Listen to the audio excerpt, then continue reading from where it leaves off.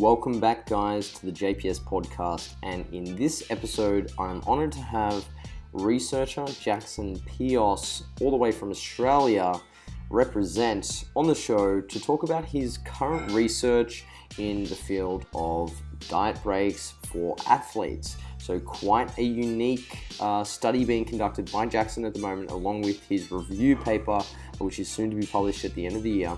He's investigating the role of diet breaks, intermittent calorie restriction in athletic populations. So for those of you who don't know, much of the research to date on diet breaks has been done on overweight and obese individuals. So Jackson's research is the first of its kind. It's quite unique. We talk about what he's doing, what the findings are, and what approach they've taken to the research, as well as the differences between refeeds and diet breaks, as well as how you guys can implement them for yourselves or your clients to get the most out of them, to make sure that you're incinerating fat and obviously maintaining your health and strength in the gym.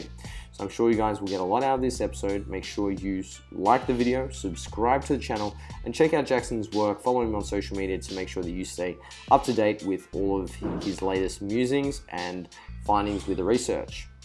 I hope you guys enjoy this episode, and without further ado, Mr. Jackson Peos. Hey man. How you doing, bro? Good, how are you? I'm good. That is an absolutely kick-ass t-shirt. Nothing better than grown men who still watch 90s cartoon tape. I know, man. I know my brother, he is a Dragon Ball Z fanatic, so he would totally appreciate that. Awesome. How's things with you, man? Yeah, busy. So the study's full on at the moment. I've sort of got, this week I've got another 13 coming in, but that'll take me up to 32 in the study at the moment. So a whole another round of baseline testing.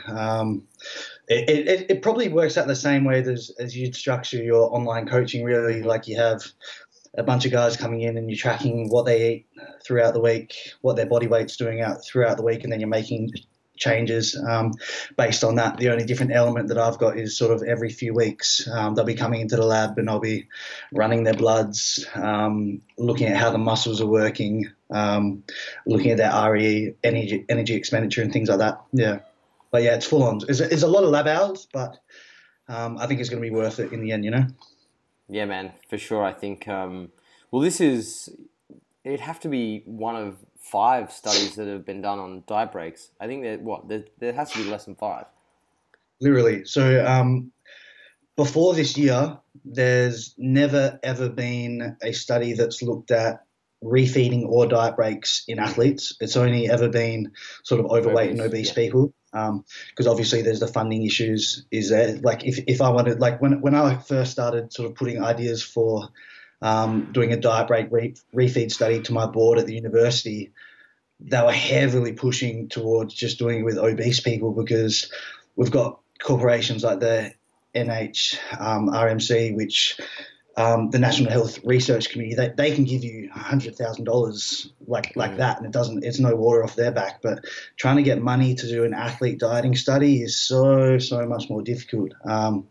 But the problem with, like, as you know, with doing research on obese people, they're often sedentary. They often have completely different metabolic profiles to what a sort of a healthy body composition athlete will have.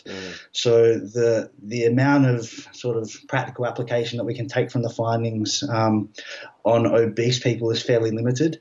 But yeah, so going back to what I was saying, before this year, there were none.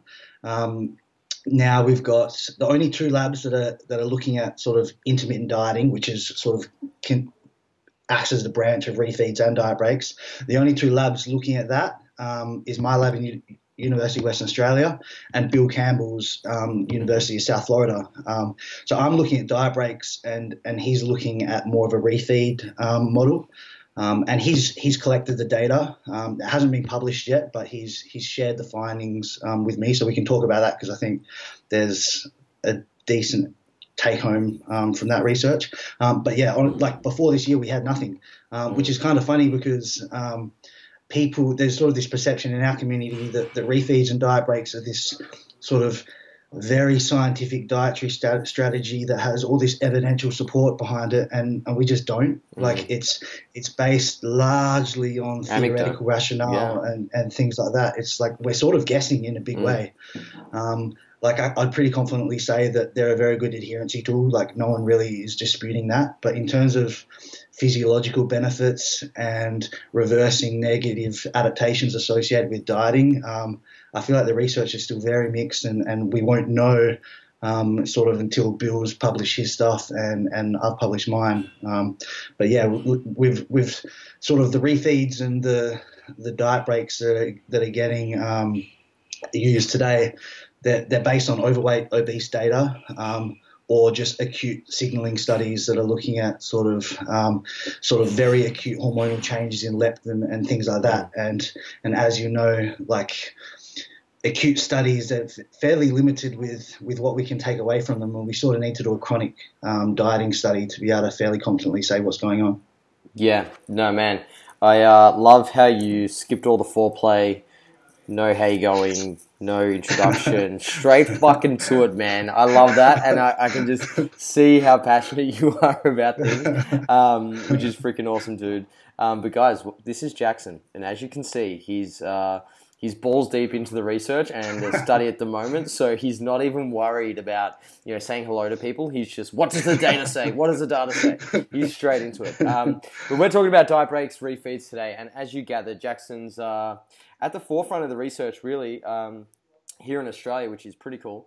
And he's looking into intermittent calorie restriction, in athletes, which I think is really unique. As he said, there's not a lot of research done.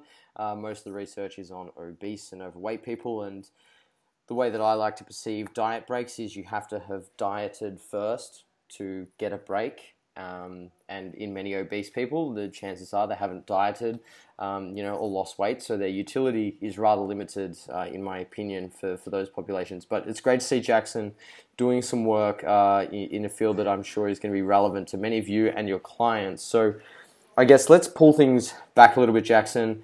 When did the study start? When did you obviously get all of the participants? Are you hooked up with Helms? Run us through the process and what the objective of your study is, how it's set up. I've actually seen a couple of the people that you have in your study. I do know Aaron Brewer. He's one of your participants, so I know Aaron, which is pretty cool. You love this shout out, man. Yeah. But no, I love that there's real people, like real athletes, powerlifters and physique enthusiasts involved in this study. I think that's fantastic. But yeah, let's strip it right back. Give us the nuts and bolts of the study that you're currently conducting. Yeah, so I'll go a fair bit back. So my original studies started with Bachelor of Science, majoring with sports science and in exercise and health. After I graduated with that, I progressed to an honours degree in exercise physiology. And so that's a year-long degree. That was when I was first started getting sort of specifically into sort of the athlete nutrition and the specifics of physiology, whereas sort of the undergraduate is a lot more sort of general education. But my grades during that honours year were pretty good. So when I came out after graduating, the university offered me a scholarship to continue studies to complete a PhD. And so the way that happens is you're sort of linked up with some supervisors with sort of who are specialists in your field of interest. And mine was obviously nutrition. And so you sort of have these lots of meetings where you discuss potential research topics. And there was sort of, so when faced with choosing what I wanted to study, there were sort of two main things that I wanted to tackle. One of them was sort of refeeds and diet breaks, and the other one was reverse dieting. And I was particularly interested with these two because they are dietary strategies that are used very heavily, but they actually don't have much research behind them at all. So I thought there was a massive niche in regards to those two areas for being able to study those topics and to being able to learn a lot from them. So a lot of meetings with supervisors and things like that. At UWA, we haven't done a whole lot of nutrition research, so some of the supervisors were like, "Man, like, we don't even know what a refeed is. Like, you want to do a 3-year study on this? This is pretty crazy. Like, it's never been studied before." So there was a lot of resistance at that point. But I was lucky to be put in contact with Amanda Salas, who is head researcher at the Nutrition Institute at the University of Sydney. I was super lucky to get that connect because she is one of the lead authors on the Matador trial, which was published a couple of years ago, a year ago actually, which was sort of the first conclusive research that we had to show that a 2-week diet alternated with a 2-week diet break was probably more effective in terms of weight loss outcomes than a just continuous straight traditional diet. So those findings with the Matador trial were pretty revolutionary. Like, now that was with sort of overweight and obese people, but sort of Krieger was posting about it, Helms was posting about it. It was making all the rounds in the fitness community, even though like it was limited by the sort of the cohort that they were using. So I spoke with Amanda and I said, listen, like, we've got a massive community here in fitness and bodybuilding that are really interested in sort of the research that you're putting out. How about we sort of take it and we sort of polish it up a bit and we sort of try to optimize some of the macronutrient profiles with the diets, because that wasn't done in Matador. So sort of they didn't really have too much care for optimizing fat-free mass or muscle mass during the diet. They didn't have too much concern for optimizing performance because these guys were sedentary anyway. So I pitched it to Amanda and I said, how about we come up with this diet break study where we optimize the macronutrition. We bring in a cohort of actually trained athletes who are already of a healthy body composition, that are not overweight to begin with, and see if we can replicate some of the positive findings. And another thing that I wanted to change, or one of the things I wanted to adjust from the Matador was a 2-week on, 2-week off. So to put that in context, the continuous group were just doing 16 weeks diet straight off the bat. There was a 16-week intervention, whereas the intermittent group with a 2 on, 2 off, the intervention dragged out to 30 weeks. Now, typically, like if you look at the research on athletes and athlete weight reduction, typically they're losing weight for 8 to 16 weeks. So by sort of a 30-week intervention might turn some athletes away from it just because of the amount of extra time required in intervention, even though it's the same amount of dieting weeks. It's like if you've had a diet break, it's not a completely like let the dog off the leash, let your hair down sort of thing. There's still a lot of control and there's a lot of mindful eating still in that period of time. So what I wanted to know is, could the same benefits on sort of fat loss efficiency and metabolic rate be achieved if the diet breaks were less frequent and of less duration? So instead of doing a 2 on, 2 off, we're going to diet them for 3 weeks straight, but before doing a 1-week diet break, and that's the cycle that we're using for this study. So that was sort of the game plan that I had in my head, and I pitched it to her, and she said, right, well.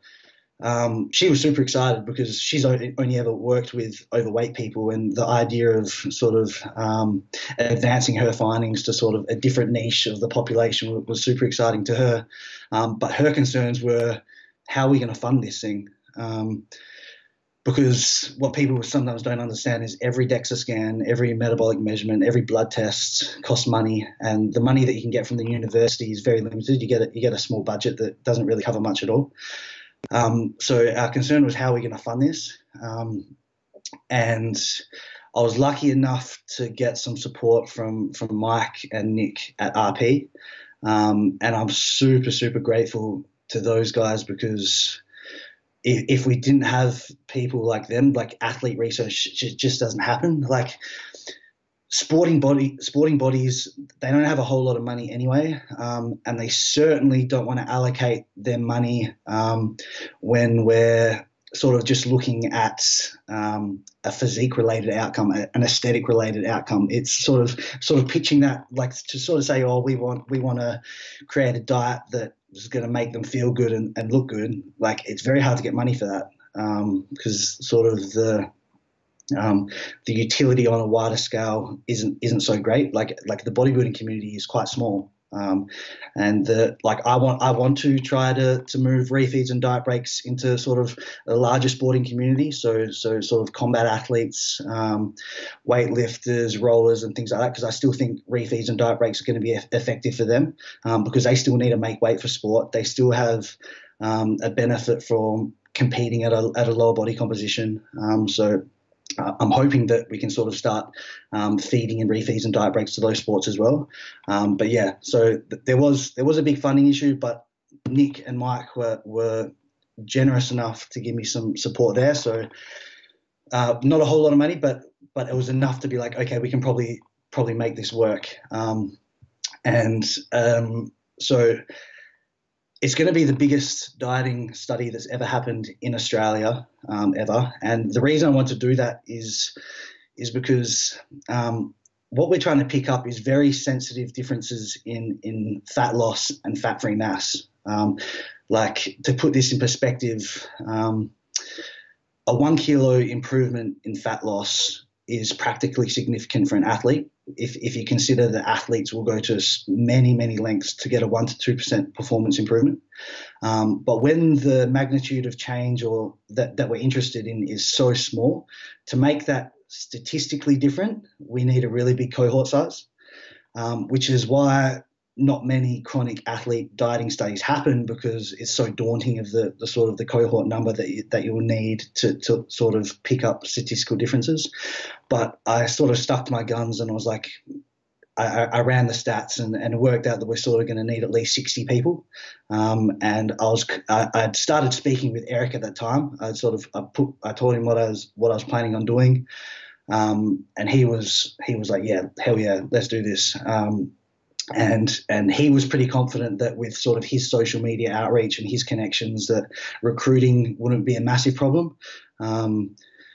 Because like when I was originally pitching this idea to sort of supervisors, when I told them I wanted to recruit 60, they were like, you're crazy. It's just not going to happen. But thankfully, like when Eric's promo and a few other connects that we've got, the recruiting's been pretty good so far. And we're already up to about halfway through our required N or cohort number. Yep. And in terms of sort of how long the study's been going for, I started with my first wave about 2 months ago, and I've had to stagger them because I'm doing most of the data collect by myself. I have 2 research assistants, but it just wouldn't be possible to start 60 on day one. So I sort of need to have one wave where we bring in 15, do all their baseline testing, because a baseline testing session per participant sort of takes 2 hours at least. So you just, and they have to be done fasted before midday. So I sort of going to have to stagger it through until we get the required number. But I'm hoping to be able to finish data collection somewhere halfway through next year. Dude, that's awesome. And it's very pleasing to hear that the guys at RP helped you out, because, athlete studies are very hard to come by, but they're absolute gentlemen. So it's exciting, and I'm really looking forward to seeing what the outcomes are going to be. And I guess let's talk about diet breaks and refeeds and the differences between them both, because diet breaks are pretty new on the scene. It may seem like they've been around for ages in bodybuilding circles, but really it's only been maybe 2 years that they've sort of, really hit the mainstream. Whereas refeeds have been a little bit longer. We've had, Lyle McDonald with his Ultimate Diet 2.0, having refeeds and stuff in that. The Rapid Fat Loss Handbook, I think, also had refeeds, all those sorts of things. So people are pretty familiar with them. But I guess, do you want to discuss on a practical level in terms of the structure of a diet break and refeed, what the differences are, and then go into what the primary differences, physiologically between them are? Yeah. So they don't really have a very clear and cut definition, but refeeds and diet breaks, they fit. We sort of refer to them as umbrella terms because they can sort of refer to a number of different dietary protocols, but they both fit with under the heading of intermittent dieting. So what intermittent dieting just means is it's alternating a period of energy restriction with a period of higher calorie intake. So in terms of a refeed, typically what that refers to is a 24 to 48 hour increase in calories coming predominantly from carbohydrate. And sometimes there can be restrictions on the calories consumed during the refeed. Sometimes they'll be unlimited, and that's sort of when you're pushing more to like a cheat day or an ad lib feeding period. You'd be surprised in how many sort of intermittent dieting studies in obese people where instead of giving them sort of a refeed where they take them to caloric balance, they'll just tell them to eat whatever they like. That's sort of the way that a lot of the research goes, unfortunately. But in terms of how athletes are typically utilizing them, usually 24 to 48 hour increase in calories, somewhere close to caloric maintenance or sometimes slightly above, and predominantly coming in the form of carbohydrate. Now, a diet break is typically a longer overfeeding period and typically less frequent than a refeed. So typically a diet break will be 7 days or longer. It's taking calories to usually up to weight maintenance energy requirements, and often coming from predominantly carbohydrate as well. But in terms, like for the Matador trial, which used 2-week diet breaks, they sort of just increased calories. There wasn't sort of too much discrimination by where those extra calories were coming from. Now, I do think there's a strong rationale for allocating a majority of the refeed calories via carbohydrate, but it's that again is sort of theoretical rationale. It hasn't sort of been formally tested just yet. Now, in terms of the physiological differences, so there were sort of some papers that came out sort of 5-6 years ago, Chin-Chance, Rosenbaum, Derlwanger, who looked at acute overfeeding with carbohydrates. And what they saw was when you feed someone on carbohydrates, you see this transient increase in leptin and thyroid circulation. And based on this, nutritionists and coaches started speculating that, right, well, if we take an athlete who's dieted down and we feed them up on carbohydrates, we're going to get this boost in leptin and thyroid. And what we know about leptin and thyroid is they have positive impacts on energy expenditure. So higher levels typically show higher energy expenditure. And we also know that leptin is a potent satiety signal. So if you've got more circulating leptin, you're less hungry and you're more able to sort of stick to the diet. So it's a sort of can be an adherency tool with that. But when you sort of map out sort of the true effects of these carbohydrate overfeeding studies on energy expenditure over 24 hours, it's sort of only translated to a 7% increase in energy expenditure or metabolic rate, more colloquially used. So in terms of fat loss, like on a broad scale, it's questionable how much that increase in energy expenditure is really going to translate to increased fat loss. I'm skeptical that it's going to be a significant amount, but we don't know. For example, Bill Campbell's just done a study at USF, hasn't been published yet, but so he's done a 2-day refeed model. So it's 5 days of dieting followed by a two-day high carbohydrate refeed. And he measured leptin, and he saw no differences in leptin levels pre-refeed and post-refeed. Now, the caveat of those findings is he didn't have a very strong N. He only had sort of 9 participants in that, which is kind of a bit low when we're trying to pick up sensitive changes in hormone levels. But yeah, I'm not totally convinced that the benefits of refeeds are totally deriving from this transient boost in leptin or thyroid for that matter, which is why I've got a much bigger cohort coming into my study, and I am looking at leptin and I am looking at thyroid. So when I track those changes, with a bigger cohort size, we should have a better idea of what's going on an endocrine level. So that's sort of the theoretical physiological benefits of a refeed, is that you're sort of going to load up on these carbohydrates. You're going to get a transient increase in leptin and thyroid, and therefore you're going to get higher energy expenditure, lower hunger levels, and then you're able to stick to the diet a little easier. But I'm not totally convinced that that's been verified in research just yet. I think we're speculating a little bit. But at worst case scenario, they're going to provide the athlete with a mental refreshment. They're not going to feel so totally restricted throughout the whole dieting phase. So I think it has utility in that regard. But in terms of physiological benefits, I'm not convinced that sort of 48 hours of caloric maintenance, it doesn't matter where the calories are coming from, I don't think it's enough to make a significant reversal of some of the negative adaptations that are coming from the dieting. I think you probably need a little bit longer. And that's which leads on to the diet breaks, which essentially is so sort of 7 days or longer at caloric maintenance.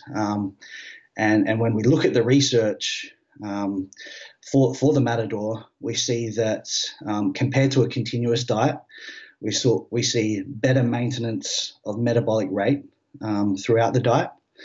And we see greater fat loss efficiency. So what that tells us is that a 2-week diet break is probably enough to not completely normalize the reductions in energy expenditure that are happening from the caloric deficit, but enough to partially normalize it somewhat.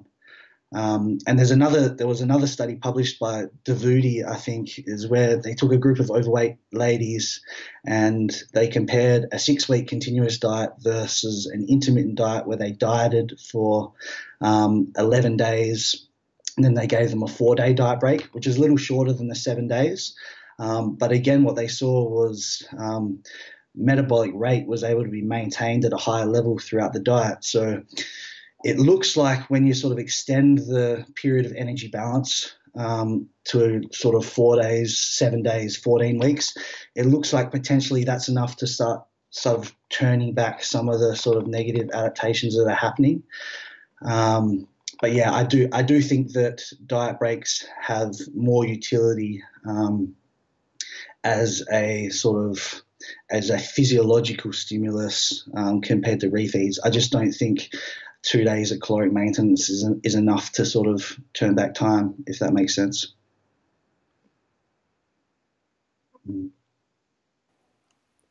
Yeah, I think I've lost you, man. Nah, I'm here. And yeah, I think as it stands, I guess that's my interpretation of the literature.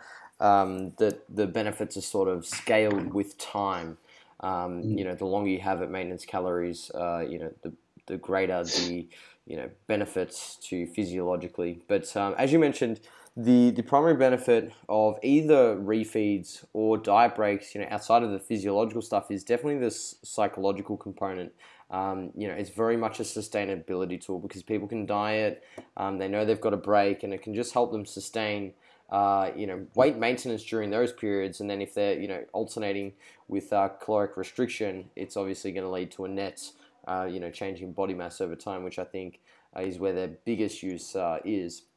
Now, in terms of continue. I was just going to say, sort of the psychological thing sort of still hasn't been verified in research yet, which is why sort of in my study we've got this massive battery of questionnaires that we're getting people to complete sort of pre, mid, and post diet, and what that's evaluating is sort of something that what's called in the research is diet acceptability. So the more acceptable a diet is to an athlete, the more likely they are to stick to it. So we should be able to see whether a diet that incorporates diet breaks is more acceptable to an athlete than a continuous diet, and I hypothesize that it will be, but we should be able to see that shortly. I think if you told anyone, hey, do you want to spend half your time eating more food? they're going to be like, yeah, hell yeah. It's funny that you say that. There was just a study published sort of last year. It was sort of a weird study, and it's sort of not very strong evidence. But what they did is they took a group of guys and they gave them this mock diet. So they were like, it was a computer generated thing. that said, like, you're going to go on this diet. And there was one group that said, you're going to go on a 6-week continuous diet, and this is the amount of calories you're going to eat, blah, blah, blah, blah. And then the other group, they said, right, we're going to diet you a little bit harder than the other group for 6 days, but then on the 7th day, you're going to get this higher increase in calories. And they asked them all these questions about what did you expect? What do you expect is going to happen? And how do you expect that you're going to feel? And they saw that with the group that were told they were going to have the 1-day refeed, they expected a whole lot more positive outcomes than the continuous group, which is not great evidence, but it does give us a hint that potentially there is something to be said for the psychological benefit. Yeah, and I think it would vary markedly amongst the individual, because obviously in the general population, they're going to look very favorably upon eating more food if you tell them that it's going to help them. Whereas if you tell an athlete who potentially, adopts a mindset and mentality where they want to work hard and they're willing to do whatever it takes, taking the foot off the gas could almost be contrary to how they're wired and, what they've been working towards, for so long, and they're going to be quite fearful and potentially, anxious around that. So I think, that's definitely something I've experienced with a lot of my athletes and bodybuilders, trying to, especially if they've gone from the bro mentality where they've got to eat clean, and you're trying to obviously transition them across to a more, graded approach to nutrition and, bring up calories at certain points. They can be, quite fearful of eating more food at certain time points, especially when they've dieted for so long, worked so hard to get rid of the weight. It's almost counterintuitive. That's funny. Sorry, I'll just jump in there. That's actually one of the major limitations with a lot of the intermittent dieting research on overweight people is typically what they'll do is in the intermittent group, they'll get them to diet for a period of time, and then they'll just say, okay, now eat as much as you like. Now, the researchers expect that they'll go back to eating normally, but because these people are in a dieting study, their motivation for being in the study in the first place is to lose weight. So they feel completely guilty about going back to their normal eating. So they end up not actually eating to caloric maintenance or even close to it. They're still in a deficit. So sort of the findings from some of these studies is completely limited because, as we know, sort of the normalization of some of the negative adaptations associated with dieting rely on energy balance being restored. So if you're not restoring energy balance, then I don't expect that there'll be any benefits at all. So yeah, that's a big problem with some of the intermittent research. Yeah, no, for sure, that's a really good point. And I guess the next thing we should be discussing is, when should we look to implement diet breaks and refeeds? Because like we sort of alluded to at the start, you need to have dieted for a period of time or at least lost some weight to sort of, warrant a break.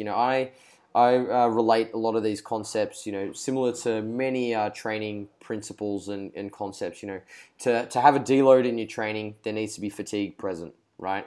There's no point having a deload if you haven't trained hard. If you've trained once a month and then you have a deload, your whole month's a deload. And I think the same can be said for diet breaks. If you've been gaining weight, you don't need a diet break.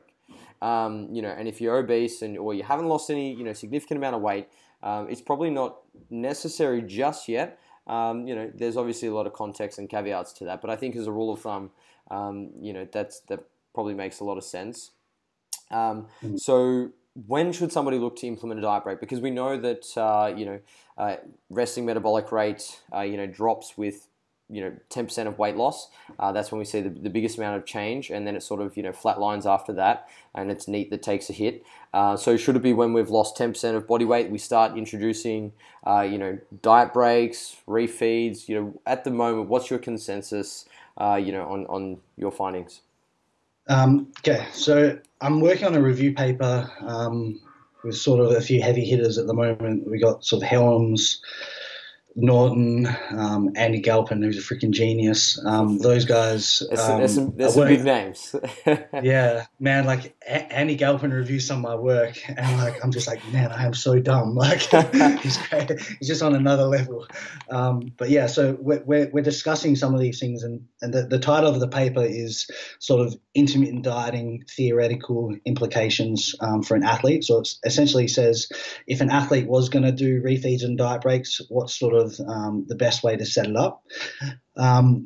And research shows that sort of with men of a healthy body composition, they will lose weight consistently for at least 3 weeks when starting a diet. So I don't think a diet break needs to be incorporated prior to that. I think post 3 weeks, that's when we start seeing a plateau in weight loss, which is probably a reasonable time to start thinking about diet breaks or refeeds. There's not a clear-cut sort of recommendation yet in terms of, okay, lose this % of your body weight, then start refeeding. But I do think there's a very strong rationale for increasing frequency of refeeds and diet breaks as the person gets leaner. And the reason for that is comparing sort of overweight people to athletes who are of a lean body composition. When they diet, typically the athletes will see 2 to 3 times greater protein losses. They'll see large reductions in testosterone, and they'll see large decreases in fat-free mass, which is majority muscle. Now, when you compare that to an obese person, sometimes they see increases in testosterone when you start dieting them, and often you see almost no change in fat-free mass because the adipose has a very protective effect on fat-free mass. So because the sort of the negative dieting outcomes of a lean person are so much more severe than someone with a higher body fat, I think it makes sense that there could be more potential utility for an athlete to be using refeeds and diet breaks. And what else? Another thing is as you progress through a diet phase, you get these alterations in sort of your fat and your carbohydrate oxidation for fuel. So what you'll see is as you get through the diet, your oxidation of fat will decrease and the oxidation of carbohydrate will increase. So what that means is carbohydrate becomes the preferred fuel source. Now, the reason the body's doing that is because this is the most energetically efficient method of storing energy, which means it's a lot easier for dietary fat to be deposited straight in adipose versus glucose getting deposited into adipose, which only happens via de novo lipogenesis. And we know that sort of the energy cost of depositing glucose in adipose is about 25% of the nutrient excess, whereas depositing dietary fat into adipose is only 2% of the nutrient excess. So it's far more efficient and easier for the body just to take dietary fat and shovel it straight into adipose and then just burn carbohydrates for energy needs.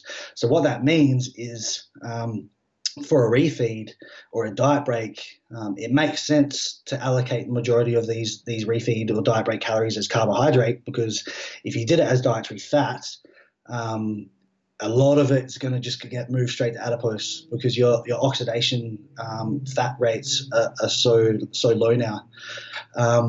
Now, another reason for why sort of more frequent refeeds and diet breaks as an athlete gets leaner makes sense is because you get more of this depletion of intramuscular glycogen stores. And we know that when an athlete has depleted glycogen stores, they have increased perception of effort, their strength and endurance performance decreases, and they have higher perceived fatigue.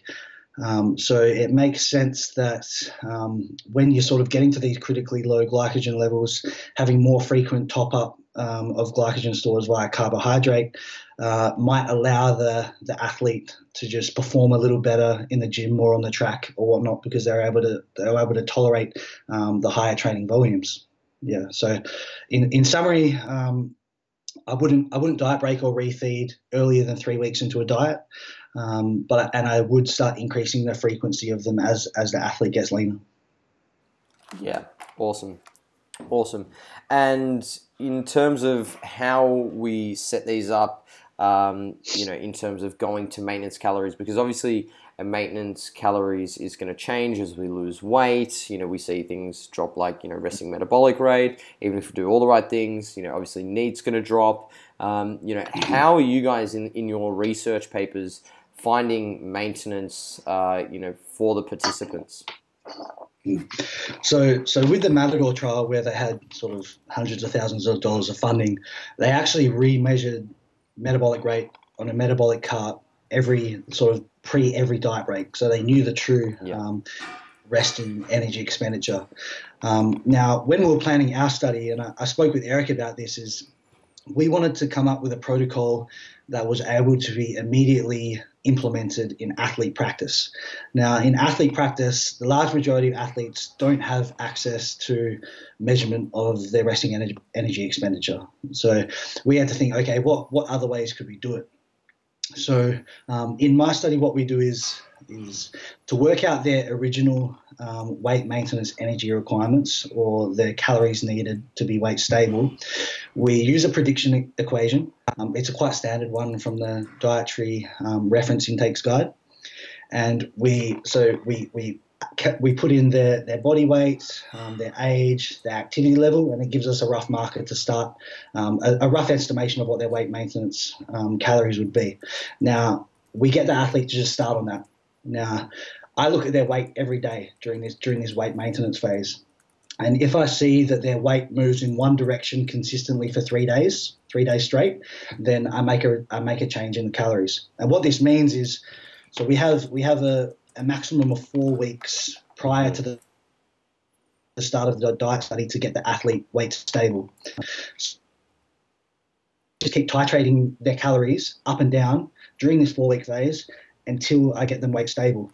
And during that phase, because I can see, okay, their weight's plateaued now on this amount of calories, that gives me a fairly accurate reading of what their weight maintenance calories would be.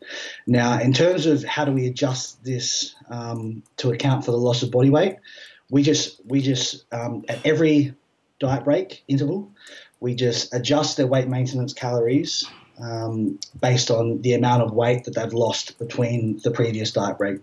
And that's just through another equation. So that's not a perfect method, because it doesn't account for adaptive thermogenesis. Mm-hmm. It's purely accounting for the loss of metabolically active tissue.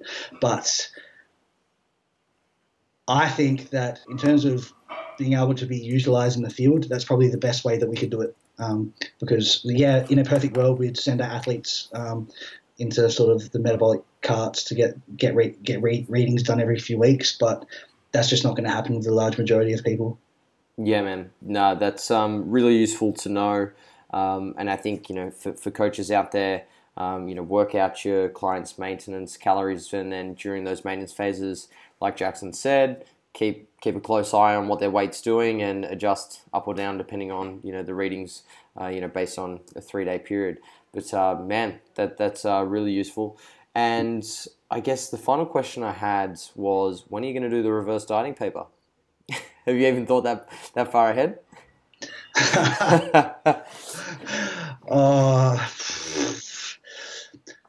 If Eric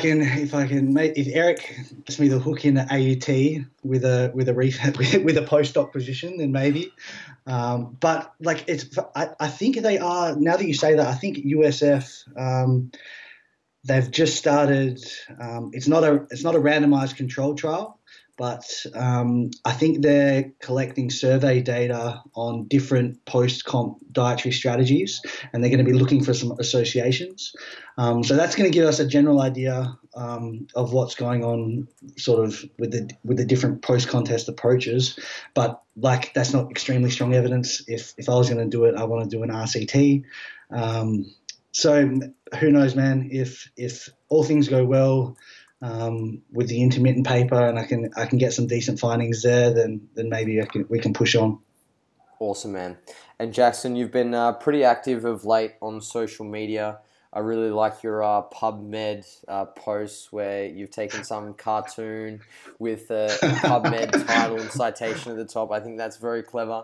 But you're all over the research, and you're making it easily digestible for people. So where can people find you and stay up to date with your work?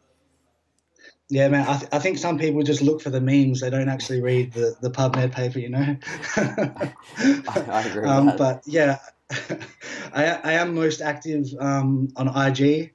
For the more nerdy crowd, I'm on ResearchGate, so all my work, sort of published work and updates on the research will be posted there.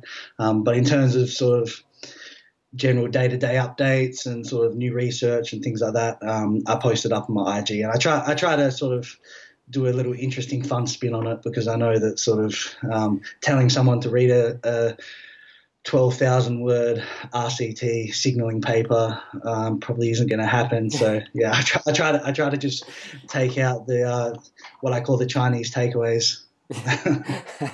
Here's your fortune cookie. Yeah. No, bro, I really enjoy them. So yeah, guys, make sure you check out Jackson. Stay tuned for his paper. When are you expecting it to be done and dusted? So the RCT, it's probably going to take a while. I think it will be published next year, but we've got that review paper that I just talked about. That should be published pretty soon. I think we're sort of just discussing what sort of journals we want to head towards. But I think that review paper, a lot of people are going to get a whole lot out of that because we go hard into the details of sort of, right, if we're going to do a refeed, if we're going to do a diet break, how exactly should we do it, and what other things do we need to consider? So, and that's a big paper, but it's loaded with gold. And like I said, there's a lot of really smart dudes, a lot smarter than me on that paper. So I think it's going to be a good one. And but I'll definitely be letting people know when that's available to be read. Awesome, man. Jackson, thank you very much for your time, brother. And thank you, man. At least we got you a proper send off, unlike the intro, which was just fucking bang straight into it. Man, I didn't even know we were recording. I thought we were just chatting. Yeah, but that's the thing, exactly, because people don't know the background that we've been sort of back and forth on Instagram and having conversations. So when I called you, like it wasn't unusual to me because I'm like, yeah, I totally get it. We're just picking up where we left off. But then it was 2 or 3 minutes in, and I thought, I can't take this out. This is actually really, really good content. I better keep this in. So I better fucking make it work. No, but guys, make sure you check out Jackson's stuff, and we'll speak to you next time. Thank you for listening. I just want to say, man, you do a hell of a lot of good for the Australian fitness scene. And I think if you were doing the exact same shit in America, you'd have a whole lot of more followers. I just think Australia is a bit slow to catch on to things, but I'm super appreciative of what you do, and I think we're lucky to have you. Thank you, man. I appreciate it. The feeling's mutual. All right, guys. We will speak to you all next time. Make sure you like and subscribe to the channel and have fun doing whatever the hell you're doing.